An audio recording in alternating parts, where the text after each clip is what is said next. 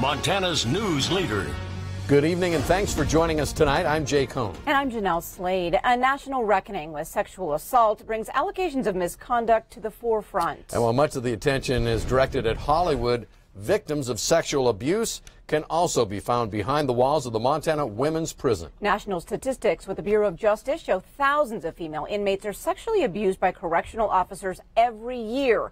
But these stories we rarely hear. Tonight, Q2's Asia Gore is on special assignment to bring us the stories of victims at the Montana Women's Prison and how their abusers remain free.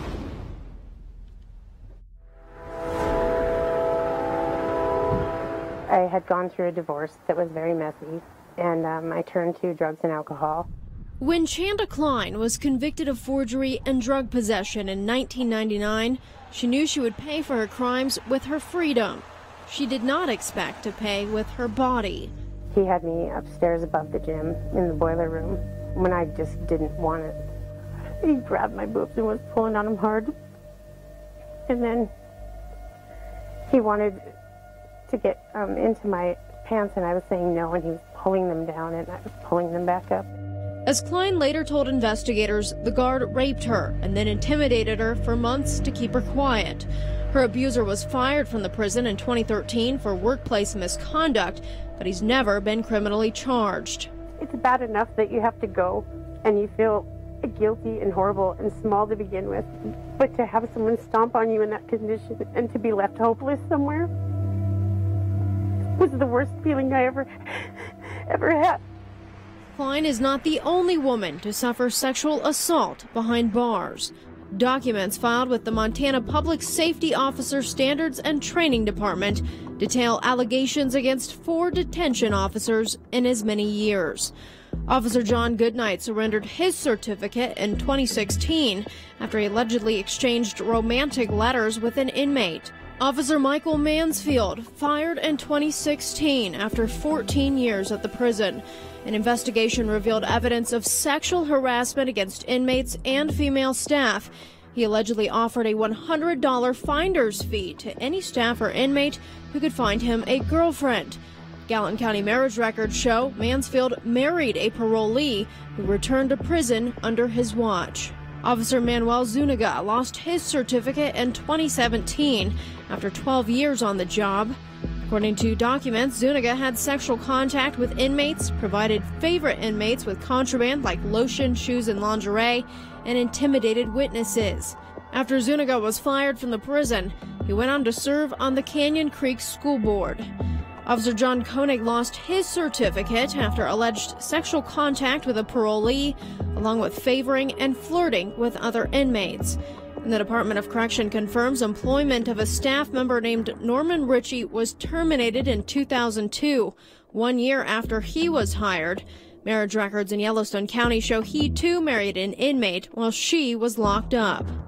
The Montana Department of Corrections declined to comment on any of these recent cases, saying they still could result in criminal charges. But Yellowstone County Attorney Scott Twito tells me his office hasn't received any criminal complaints against staff at the women's prison in at least 5 years.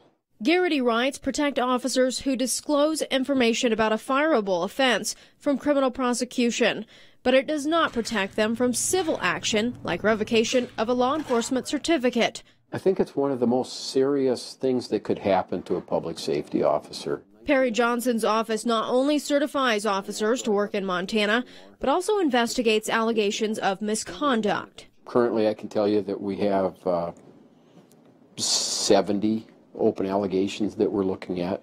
His office has just one investigator for the entire state who reviews evidence and conducts interviews with the officer and his or her accusers. There's no secrets. We're not hiding the ball from anybody. The bottom line is it's got to be fair for everybody that's involved. If Johnson's office revokes the officer's certificate, that officer can no longer work in Montana. But Johnson says that's only been the case since 2014, and the code passed that year is not retroactive. So if you were revoked as a public safety communicator, you could be a detention officer.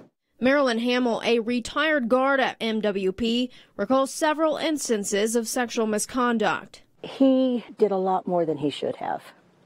And I The girls used to make comments about, well, he's not happy at home. And I go, that's his problem, not yours. Hamill believes inmates sometimes initiated sexual relationships with staff. It's kind of like a 16-year-old. Legally, they cannot give consent to have sex. So 16-year-olds and younger can't give consent either. Inmates are the same. Ginny Hansen, the newly hired warden, says the prison is committed to following all 52 standards of the Prison Rape Elimination Act. We're the first facility in the state of Montana that has passed 2 pre-audits. The most recently released audit from 2016 shows the prison did pass that exam, but a closer look reveals it was incompliant with at least 7 standards. One incompliant standard is protection against retaliation for inmates and staff who report sexual misconduct, an issue that Klein says kept her quiet until her release. It was just something I had to do to survive. Hansen believes the recent addition of a caseworker focused on sexual misconduct allegations will further her goal of safety for inmates. They're people first. They're human beings first, and they deserve to have their needs met, be protected, feel like this is a safe, secure place to deal with whatever issues they might have been having that got them here. Klein may be a free woman today, but she says the abuse she experienced behind bars is a life sentence. Asia Gore, MTN News, Billings. All right, thanks so much, Asia. Klein, along with several other women, have filed lawsuits against officers and the Department of Corrections. Oftentimes, the terms of any settlement include a non-disclosure agreement. Extreme caution tonight for anyone planning to be out on the roadways. Freezing rain iced over vehicles and Billings area roadways today, and tonight it's expected to get worse. Authorities warn to leave more space between you and the next vehicle because increased braking distance is necessary. Dangerous roadways also pushing hundreds of state wrestlers and their families into the Magic City early today so they can get here ahead of the all-class wrestling tournament and not be stuck at home.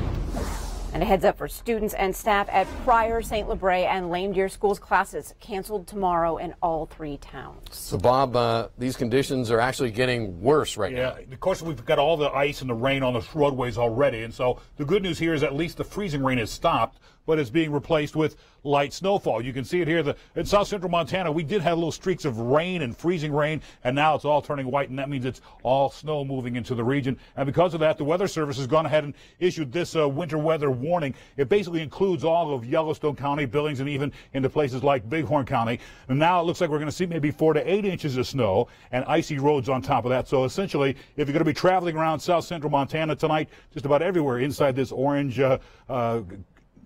graphic here, you're going to be looking at very extremely difficult conditions, travel conditions, due to poor visibility and snow-packed roads, icy conditions all over the place. So please be careful out there. Give yourself plenty of room between you and the car in front of you. Let's go back to the desk. All right, thanks, Bob. An investigative report that's out today says the Westmoreland Coal Company is to blame for a mine worker's fall to his death last May. That report says the worker died because the company did not ensure that the mine's truck drivers safely dumped their loads. Q2's David Jay joins us now with more details. David. Jeanelle, Jay, according to the report, 62-year-old Michael Ramsey died when the Caterpillar haul truck he was driving went over the high wall last spring. The report states the mine operator, Westmoreland Coal Company, had knowledge that unsafe dumping was a practice at the Rosebud mine. That report also states that Ramsey's truck with 98 tons of overburden went over the high wall at around 4:30 p.m. on May 6, 2017. Overburden is what is removed to get to the coal, and the ground failed where that truck was dumping. Company policy states that no equipment shall work on top of the high wall within 25 feet, and the trucks dump short with bulldozers pushing the material over the edge. But the investigation revealed that those policies were not followed, and crews routinely operated equipment within 25 feet of the high wall, and trucks did not dump short. The Mine Safety and Health Administration's corrective action includes that trucks will not dump over the high wall under any circumstances, and trucks will also dump short, and bulldozers will push it over the high wall. Michael Ramsey had more than 10 years of experience as haul truck operator and had completed annual refresher training just a month before the accident. Jay, Jeanelle? Thanks, David. Stocks took another big hit today for the second time this week. The Dow plunged more than 1,000 points. The market closed today down 1,032 points, 10% off its record high just 2 weeks ago. Now the Dow's 1,033-point decline, its second worst point drop in history, surpassed only by Monday's nosedive of 1,175 points. Coming up on tonight's 5:30 News, Governor Steve Bullock says he is not rushing into signing a new contract for the state's private penitentiary. And later in sports, the calm before the wrestling storm. Yes, the all-class state wrestling tournament just 1 day away. Hear from some of the wrestlers in just a bit. You're watching MTN News with Jay Cohn and Jeanelle Slade. Storm Tracker weather with Bob McGuire. And sports with Scott Green. This is the 5:30 News on Q2, Montana's news leader.